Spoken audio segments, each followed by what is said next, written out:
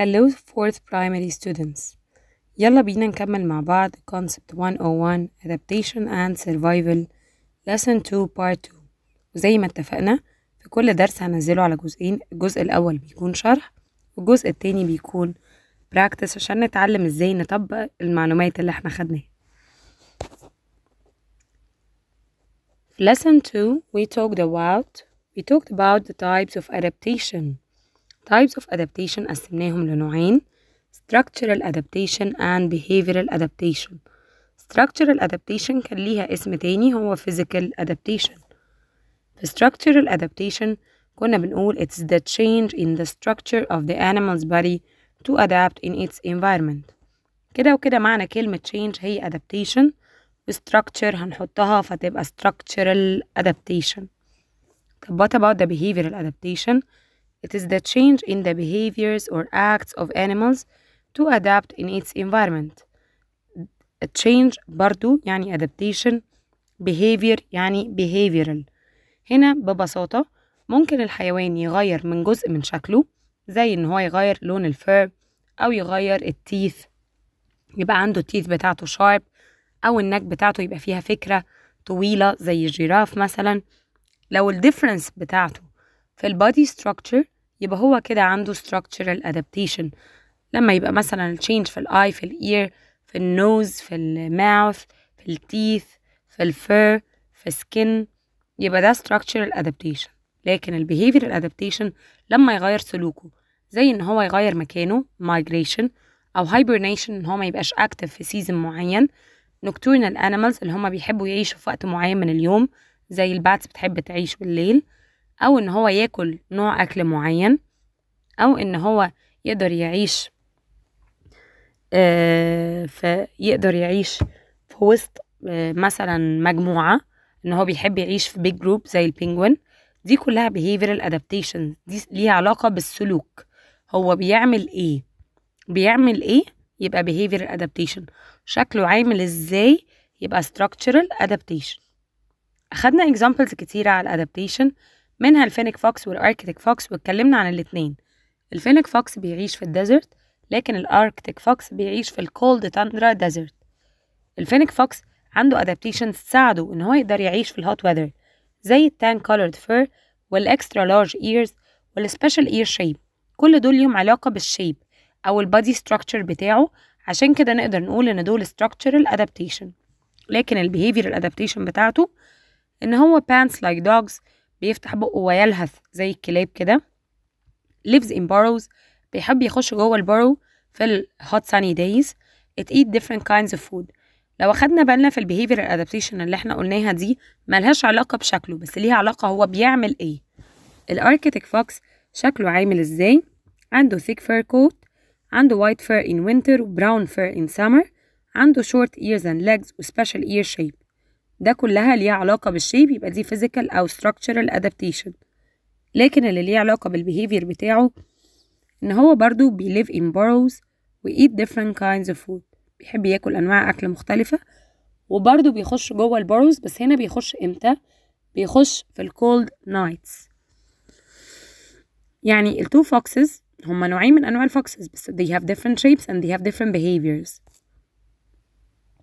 بعدين اتكلمنا على البول شارك والبانثر كاميليون. البول شارك كان نوع نادر جدا لأن its body is adapted to survive in both fresh and salty water. الدارك باك بتاعه عنده، البادي بتاعه عنده دارك باك وايت belly عشان يقدر يعمل كاموفلاج جوه السي. تالت حاجة عنده sharp teeth to tear its food. كل دي structural adaptation. لكن ال behavioral adaptation it can hunt in different places in salty and fresh water. احنا اتفقنا اي حاجة ليها علاقة بالأكل هتبقى behavioral adaptation. it hunts in the day and at the night. يعني لو في animal مهدد ان الشارك ياكله، للأسف مش هيقدر يستخبى، لأن الشارك بيصطاد الصبح وبالليل، فمش هيقدر يخمن امتى الشارك ممكن يهاجمه. بانثر كاميليون عنده different kinds of adaptations، وهو حيوان مبهر سبحان الله من كتر اللي بيقدر يعمله. هنتكلم على البادي structure بتاعه أو structural adaptation. هو عنده brightly colored scales عشان يقدر يعمل camouflage. eyes move in opposite directions، بحيث ان عين فيهم تقدر تبص على الانسكت اللي هو بياكلها، والعين التانية تقدر تبص وراها وتاخد بالها ان مفيش اي predator جاي ياكله. long sticky tongue to be easily eating the insects. V-shaped feet and tail like a hand to hang on the branches tightly.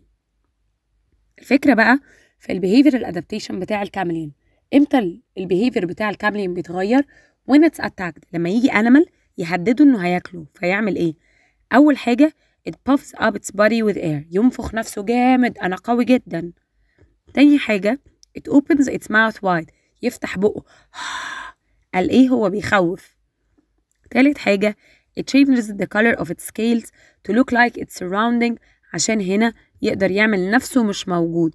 خلي بالكوا changes the color of its scales دي ما بتحصلش mainly في الكاملين إلا لما بيبقى attacked، يعني هو attacked بيعملها بطريقة مختلفة خالص عن اليوجوال بتاعه. question 1 write the scientific term. زي ما اتفقنا إن سؤال write the scientific term ده هو عبارة عن فزورة، بس فزورة لطيفة بالساينس. number 1 an animal that has a tan colored fur and panting like dogs. tan colored fur كان عندي حيوانين كده، الكاركال والفينيك فوكس. which one of them panting like dogs? it is the fennec fox. برافو. تاني سؤال an animal changes its fur color between summer and winter. مين الانيمال اللذيذ جدا اللي كان عنده white fur و brown fur according to the season?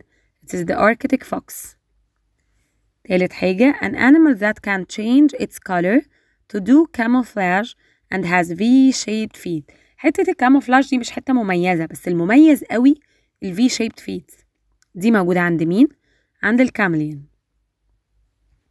number 4 a type of sharks that can live in both salt and fresh water. ده نوع مميز جدا من الشاركس اسمه bull shark. خامس سؤال it is the change in the structure of the animal's body to survive. once I saw change and survive. يبقى أنا كده بتكلم على adaptation، بس هنا what changed؟ change in the structure تبقى structural adaptation. تاني أنا ما قلتش change وخلاص، أنا قلت change in structure يبقى structural adaptation. question number 2 match the animal with its adaptation. هنا we have different animals and different adaptations and we have to match them. زي ما اتفقنا لازم column B أقراه كويس جدا قبل ما ابتدي أحل عشان يسهل عليا الإجابة وأبقى واثق إن أنا بختار صح. B أول سؤال أول إجابة فيه سوري بتقول short ears and legs. كده أنا ابتديت أخمن هو مين. V-shaped feet دي حاجة مميزة قوي. sharp teeth و panting like dogs. أنا مجرد ما قريت بي أنا ابتديت أخمن إيه اللي هلاقيه في إيه أصلا. أول حاجة عندي الكاملين. كاملين مميز جدا إن عنده V-shaped feet يبقى 1 matched with B. فينيك فوكس الفينيك فوكس مميز جدا إن هو عامل زي الدوجز it's panting like dogs. تالت سؤال Arctic fox الأركتيك فوكس it's living in cold weather فلازم يبقى عنده short ears and legs to avoid heat loss أو to keep its body warm. bull shark it has sharp teeth. وزي ما اتفقنا we don't match آخر حاجتين مع بعض وخلاص، لازم أجرب أقراهم عشان أتأكد إن أنا حالل الباقي كله صح.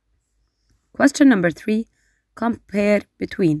الcomparisons من الأسئلة اللي تبان إنها صعبة بس في الواقع هي سؤال سهل جدا نقدر نحله كأننا بنحل complete. ايه points of comparison اللي هو عايز يقارن بينها؟ أولا هو بيقارن ما بين الفينيك فوكس والأركتيك فوكس in habitat, color of fur, shape of ears, time to enter burrows. بيخشوا يستخبوا امتى في الباروز. ما ننساش ان كلمة habitat معناها home، بس هم عشان ما عندهمش حيطان و living room وكده so we call their natural home habitat. Fennec fox lives in desert لكن الأركتيك فوكس بيعيش في الكولد تاندرا desert. كده خلصنا أول point. تاني point color of fur. الفينيك فوكس عنده sandy colored fur أو tan colored fur لكن الأركتيك فوكس عنده white fur in winter و brown fur in summer. shape of ears فينيك فوكس عنده extra large ears to lose heat لكن الأركتيك فوكس عنده small ears و small legs كمان، بس هنا مش هكتب small legs لأن هو بيسأل على shape of ears. هو عنده short ears ليه؟ عنده short ears to avoid heat loss أو to keep its body warm. type to enter burrows. الفينيك فوكس عايش في الديزرت. امتى الديزرت بتبقى فيها مشكلة؟ في الصبح when it's really sunny so it entered the burrow in sunny days. لكن الاركتيك فوكس عنده مشكلة at night لأن هو عايش في cold desert، ف at night it becomes really cold، فهيخش جوه البرو ويستخبى. تخيل كده انت لما يبقى الجو حر قوي قوي قوي تقعد في البيت، لما يبقى الجو برد قوي قوي قوي برضه تقعد في البيت. مرة انت فينيك فوكس ومرة انت ارك. question number 4 choose. يلا نحل أسئلة choose مع بعض. أول سؤال the color of fur of phoenix foxes protect them from wind, rain, hot sun, cold weather. Actually the phoenix fox lives in desert so it has hot sun. لا عنده wind ولا rain ولا cold weather. number 2 panting in phoenix foxes is space adaptation. structural ولا behavioral؟ structural and behavioral ولا it's not an adaptation. panting عشان الحيوان يقدر يعمل panting هو ما غيرش حاجة في جسمه، هو فتح بقه so it's behavioral adaptation. 3 phoenix foxes have tan colored fur to provide them in their environment. tan colored once we talk about color يبقى we are talking about camouflage. number 4 all the following properties help arctic foxes to stay warm except. لما الاقي كلمة except يبقى أنا بدور على ما عدا، يعني بدور على wrong answer. مفروض إن كل الحاجات اللي قدامي it keeps the animal warm except ما عدا حاجة واحدة. thick fur لا بيدفي. short ears بتدفي. tan colored fur ثانية واحدة، هو الأركتيك فوكس عنده tan colored fur؟ لا طبعا. short legs بتدفي. يبقى the tan colored fur it is the wrong answer. it is except ما عدا دي. كل الحاجات دي حلوة بتدفينا ما عدا tan colored fur. number 5 changing the color of body fur in arctic fox is considered as space adaptation. structural behavioral structural and behavioral ولا not. changing the color of body fur. fur is part of the body يبقى it's structural adaptation. 6 all the following properties help fennec foxes to stay cool except. all the following properties help fennec foxes to stay cool except. لقيت كلمة except يبقى برضو بدور على الإجابة الغلط. كل الحاجات دي حلوة وبتخلي الفينيك فوكس مش حران ما عدا مين؟ thick fur يا شيخ، ده thick fur keep it warm، ده هيدفيه أكتر وأكتر. panting yes it keep it cool. tan colored fur it keep it cool. extra large ears it keep it cool. يبقى الإجابة المفروض اختارها thick fur لأن هو أصلا الفينيك فوكسز ما عندهاش thick fur. question number 7 في choose when panther chameleon stands within leaves of trees the color of its scales changes into space color white black green brown. منتوش خالص في السؤال، هو قال إن هو واقف فين؟ في leaves of trees يبقى it's green in color. محدش يألف أوكي، هو ممكن يبقى عنده كل الألوان دي بس كل مرة هيبقى على حسب هو واقف فين. number 8 special eyes of chameleon is considered as space adaptation. special eyes are body part يبقى structural. 9 from physical adaptation of bull shark is that they physical. أنا هنا بدور على حاجة physical، حاجة جوه الجسم. live in both salt and fresh water. flexible about what they eat مش بيفرق معهم بياكلوا ايه. hunt in all the day as well as the night. can live in salt water only. can live in salt water only دي معلومة غلط أصلا عن البول شارك، يبقى دي غلط كده وكده. فاضل ABC. which one of them is related to the body. flexible about what they eat ولا hunt in the day as well as the night. الاتنين دول behavioral adaptations. احنا متفقين اي حاجة ليها علاقة بالأكل يبقى هي behavioral adaptation. يبقى فاضل لي واحدة A live in both salt and fresh water. البادي بتاعه عنده special property that help it to live in both salty and fresh water. question number 5 complete. بس هنا المرة دي شكل complete مختلف شوية، هو complete in a table. it's really easy. number 1 هو أصلا بيقارن ما بين مش بيقارن، عايزنا نكمبليت الانيمال بالادابتيشن وبعدين نقول له هي structural ولا behavioral. أول animal احنا مش عارفين هو مين، الادابتيشن بتاعته white thick fur. مين الادابتيشن اللي عنده white thick fur؟ it's the polar bear. ليه هنا ما اقدرش اقول arctic fox؟ لانه عشان يتكلم على arctic fox لازم يقول white in winter brown in summer. طب تاني واحد white fur in winter brown in summer اهو جالنا، يبقى ده مين؟ الاركتيك fox. طيب الوايت فير وبراون in summer white fur in winter و brown fur in summer ده structural ولا behavioral؟ ميس دعاء قالت الفur ده part of the body so it's structural adaptation. آخر واحد space fox hide inside burrows to stay cool اللي عايز يبرد جسمه شوية. we talked about two kinds of foxes الاركتيك والفينيك فوكس. مين فيهم محتاج يبرد جسمه لأن هو يا عيني حران خالص؟ الفينيك فوكس. طيب hiding in burrows it's structure ليها علاقة بالبادي structure. هل هنا غير أي حاجة من جسمه؟ لا طبعا. أمال إيه اللي اتغير؟ البيهيفير عمل سلوك مختلف so it's behavioral adaptation. question number 6 ده سؤال سهل جدا جدا بس هو مختلف أول مرة نشوف الشكل ده. put S in front of structural adaptation and B in front of behavioral adaptation. هو هيديني حبة examples على adaptation سواء أنا درستهم أو لأ مش هتفرق معايا وأنا هكتب له S لو هي structural و B لو هي behavioral. مش عايزة حد يقول طب وأنا إزاي هعرف لو أنا ما خدتهاش؟ حتى لو أنت ما خدتهاش حاجة جوه الجسم structural حاجة هو بيعملها behavioral. tan colored fur of phoenix fox colored fur الفur ده جزء من البادي so it's structural adaptation.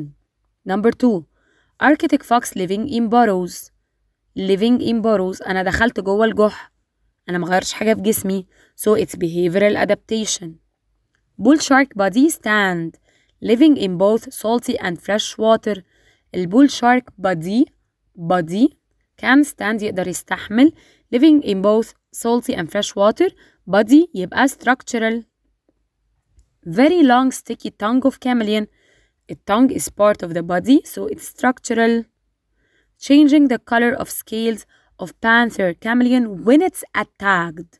خلي بالكوا بقى عشان number 5 دي really tricky.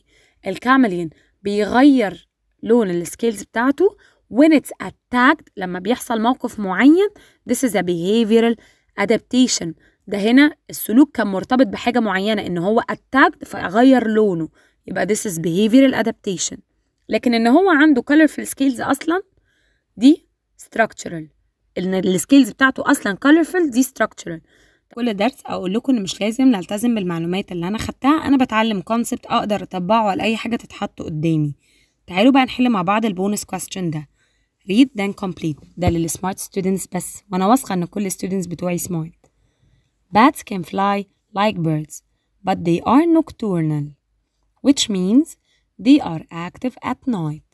الباتس بتعرف تطير زيها زي العصافير بس they are not birds by the way, they are mammals, they give birth. Okay? مش دي المعلومة المهمة. المهم they are nocturnal. يعني ايه nocturnals؟ they are active at night. بيحبوا يصحوا بالليل. Bats nocturnal action is behavioral adaptation. ليه احنا هنا قلنا ان هي behavioral مش structural؟ لان هي ملهاش علاقة بأي حاجة في جسمه. ليها علاقة بهو بيحب يعمل ايه؟ هو بيحب يصحى بالليل. اوكي؟ so it's a kind of behavior. كده نكون خلصنا الريفيجن بتاعتنا. ما تنسوش تعملوا لايك وسبسكرايب وتفعلوا خاصية الجرس عشان يوصل لكم كل فيديوهاتي. بحبكم جدا واستنوا مني lesson 3. باي باي.